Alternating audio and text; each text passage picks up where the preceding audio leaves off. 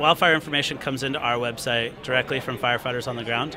And where we really excel is in the first 12 to 24 hours before the government agencies have a base camp set up and information's coming into our website, and we're being able to post that back out long before the agencies are able to get the information out because they're busy fighting the fire rather than having the resources to map the fire right off the bat. So we help with evacuation notices and getting that out to Red Cross and sheriff's departments to get more information out more timely. And then we're also crowdsourcing social media. So with the social media, we're being able to find out people on Facebook saying this road's closed, or this home is burnt down, or we've been blocked access in this area, and we can publicize that information to the website.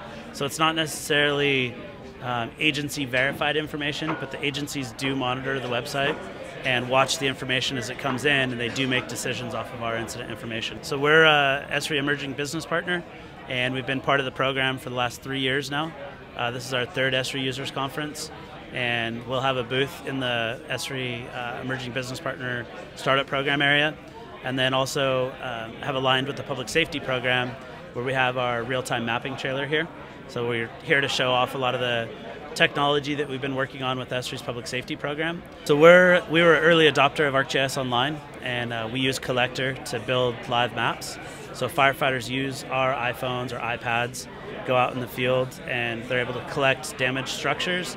And as they submit that information, it goes live to a map, rather than in a process that would usually take 2 to 3 weeks to produce the final report.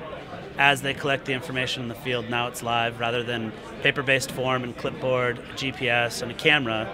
They just use an iPhone and they take that picture, and now it's live information. We have a couple different business models with our website. We sell advertising on the website.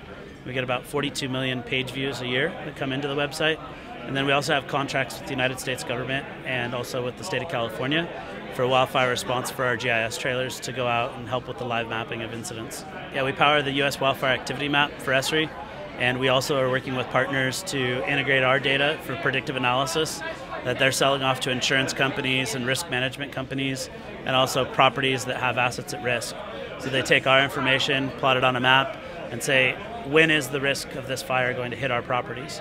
So that's software as a service that we do as well.